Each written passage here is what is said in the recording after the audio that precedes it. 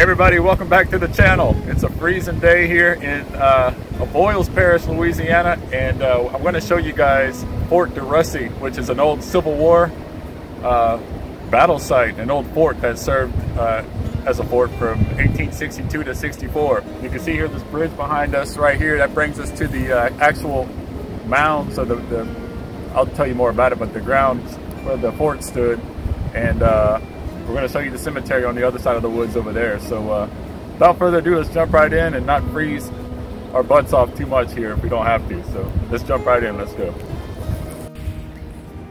All right, guys. So this is, I think it's a bridge that's going to hold me.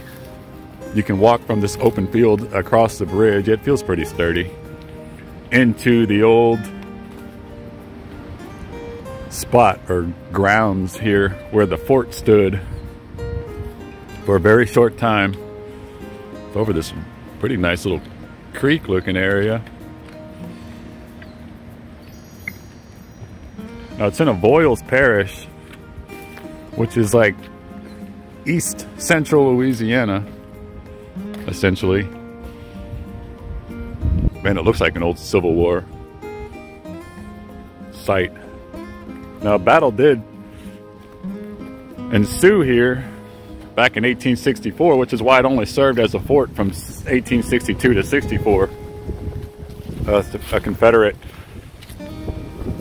army, or part of the Confederate army, was set up here and set up shop in 1862.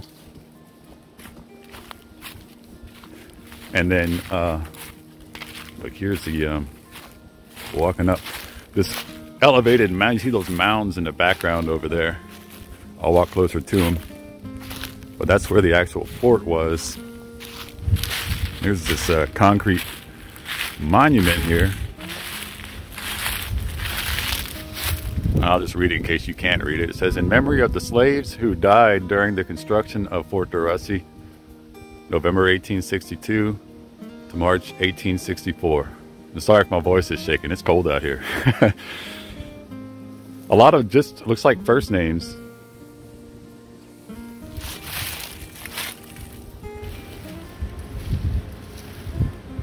Which is kind of somber and sad because they might not have had maybe the slaves didn't have last names a lot of the time. On the bottom it says, "Their labors done, their works remain, somewhere near they rest." We're gonna go to the cemetery, which is adjacent to this. It's like on the other side of these woods back there. I think they're actually behind those woods right there. And there are some unmarked graves from that time, from Civil War soldiers and maybe some slaves too.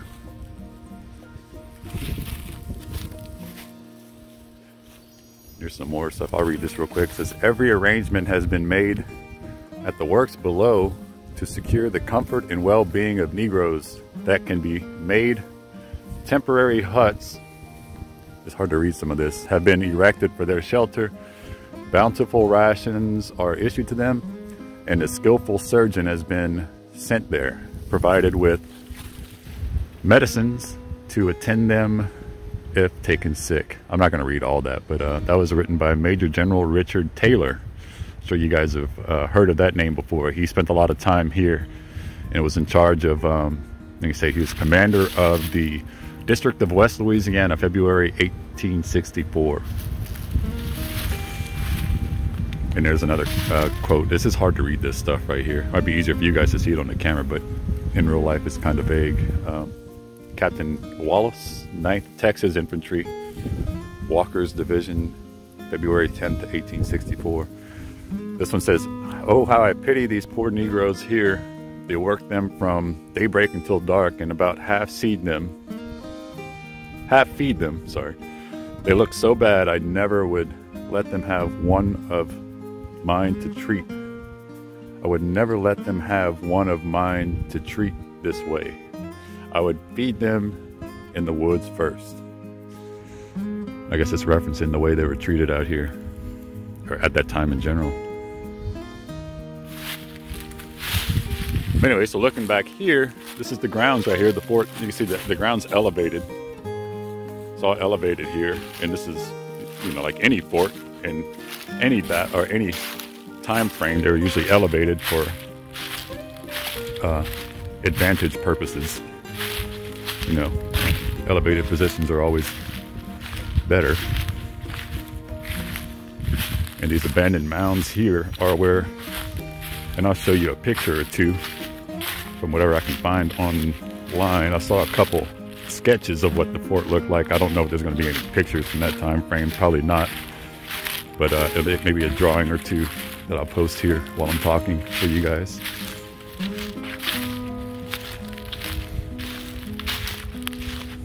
Picnic tables here.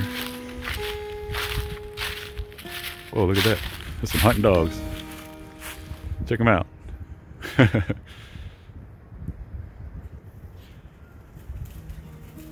Got a whole crew of them. Those look like twins. 1, 2, 3, 4, 5 of them. Hey, puppies. Hey. What's going on? It's like some red bone. I wonder, that's a red bone one right there. Looks like. Maybe, maybe not. A bunch of dogs. So anyway, these are the mounds that the fort stood on. There's another, looks like another monument back here I'll go take a look at.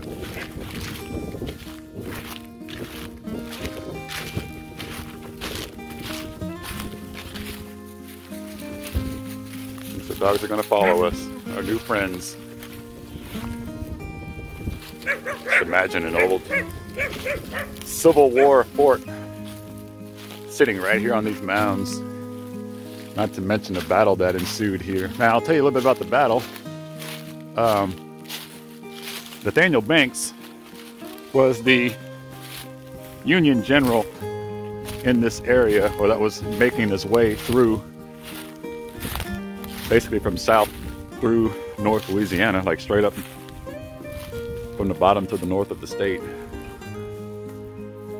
And this is one of the places where he stopped and fought the Confederates and the Confederate troops that were set up right here at Fort DeRussy, right here on the spot where I'm standing. And the troops came through, and there's a little battle that ensued here that resulted in the Union Army winning this battle, and they destroyed the fort that was here. And they did that in, I guess, around early 1864. And the Confederates, the ironic thing about it is the Confederate troops only lost about 4 troops. So only about 4 casualties.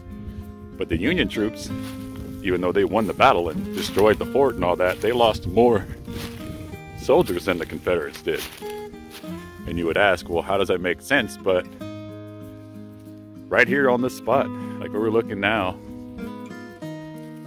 not only did the battle ensue here, but the Union troops, a few of the Union troops, while they were setting up explosives to destroy and blow up and, you know, demolish the fort, they actually blew themselves up, you know, accidentally while they were setting up explosives. So the Union troops, I think, have between 8 and 10 casualties from this battle. A lot of it was self-inflicted. That all happened right here. And it could have happened right where we're standing here. Right on this very spot where I'm standing here. Could have been where somebody actually died in a Confederate Union battle. The American Civil War. It's still beautiful. Very lush looking soil still, very green. Amongst the trees that most of them, their leaves die in the wintertime, but it's very cold and gloomy today, about a high of 45 and quite windy. So I hear my voice shaking a little bit, but let's go see what that monument is over there. I guess I'll don't want to intrude too much, but I'll just kind of stay on the main thing here so you can get a better view of where this fort stood. And it's so surreal to think about, you know, like there was a fort here that was built, brick and mortar building, you know, typical fort looking building that was all set up right here. 100 almost 60 years ago.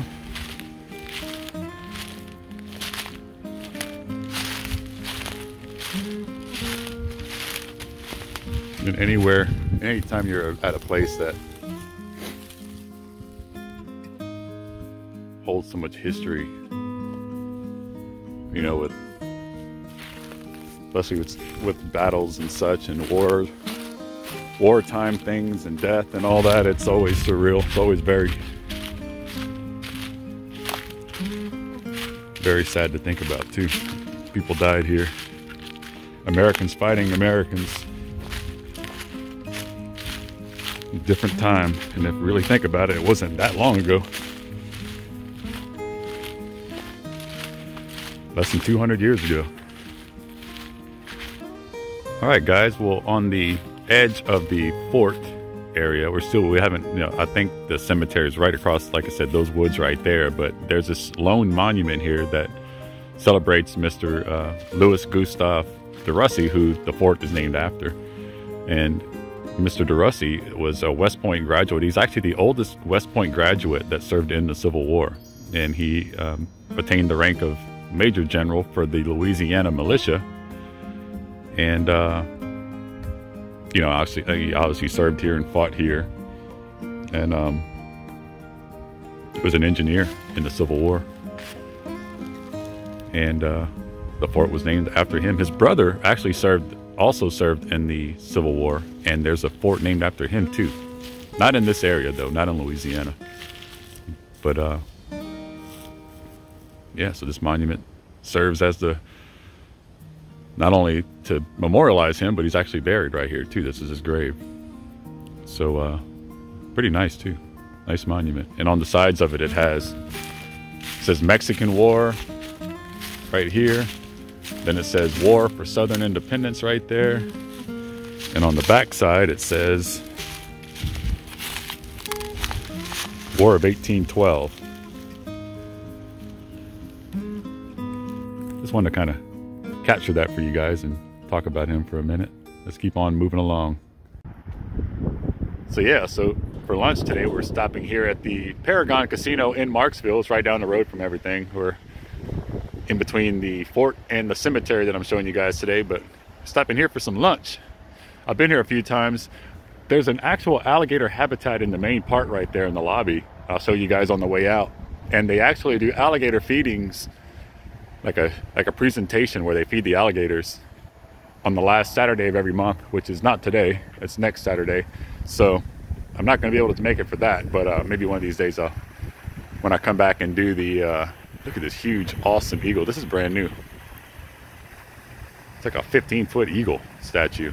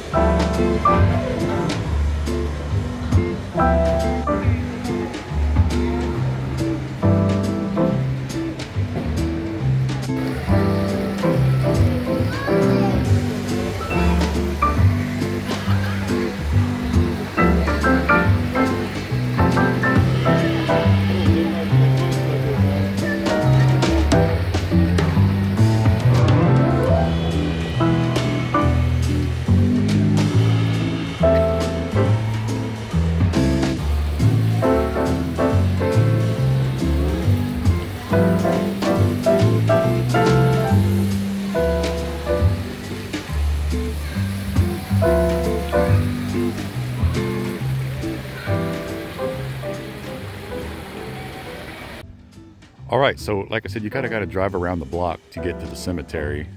But there's a gate here that's open.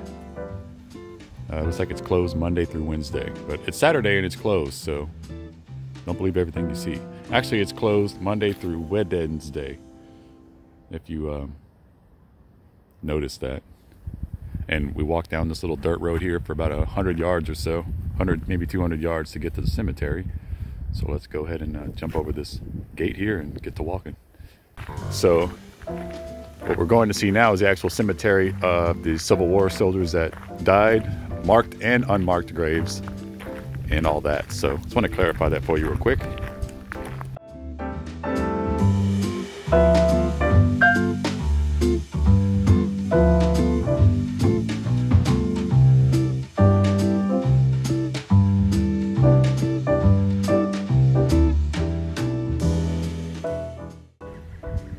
Okay, so as you walk about, I think it was between 150 200 yards down that little twisty dirt road, you walk right upon the cemetery here, Fort DeRussy Cemetery, established in 1862.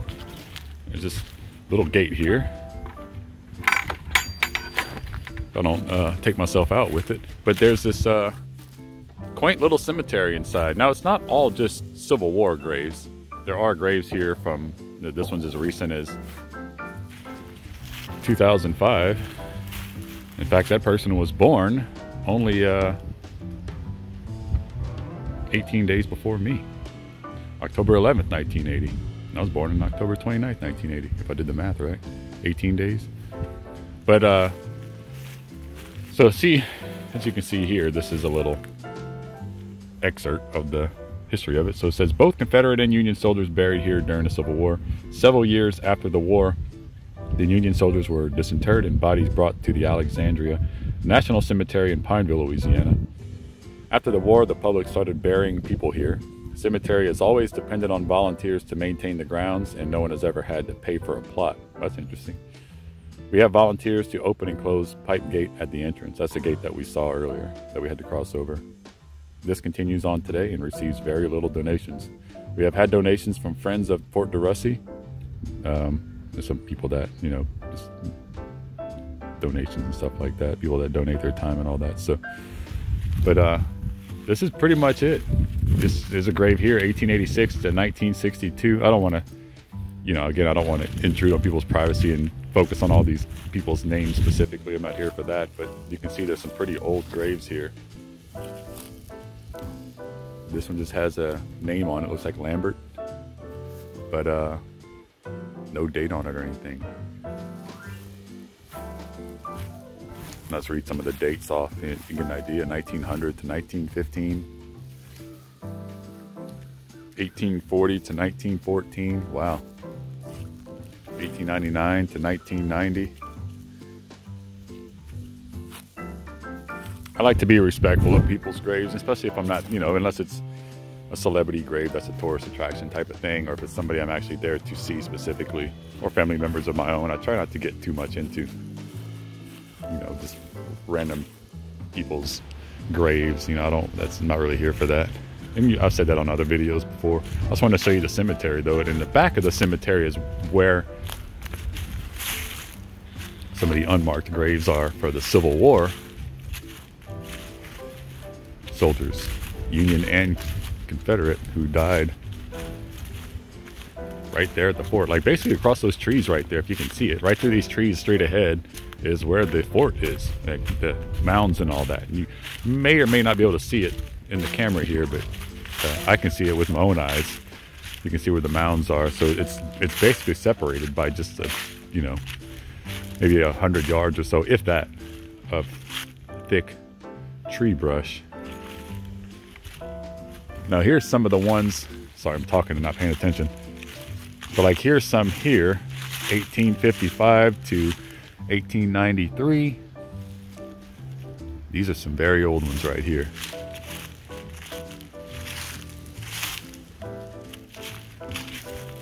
Born 1880, it's hard to tell what that is, 1886 maybe, 1906. 1882 to 1960. So like the sign said in the front, a lot of the soldiers that died here were interred, or you know, reinterred or buried over there in Alexandria and Pineville, which is, I'd say, about, you know, 30 minutes from here, 45 minutes away from where we are now. So a lot of them, if not all of them, maybe have been removed from here and brought to Alexandria. But this is where they laid. This is where they were buried for years and years and years. For many years. Those soldiers were buried right here in unmarked graves.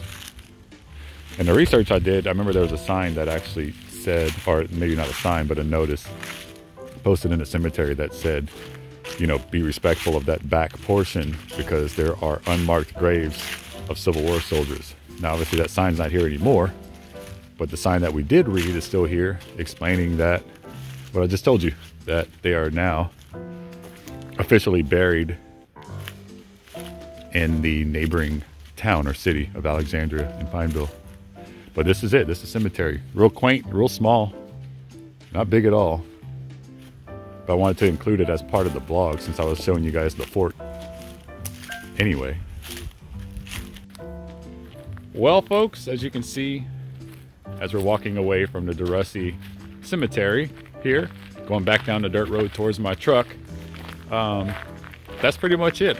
You know, you got to see the fort and the grounds where the fort stood. You got to see General DeRussy's memorial grave and then the cemetery behind me here. Again, I don't really ever do any ghost hunting or anything like that, so I don't really make vlogs about that stuff. I'll do spooky things sometimes, but there is folklore about this cemetery that people have said they've experienced, like any cemetery that's old like this.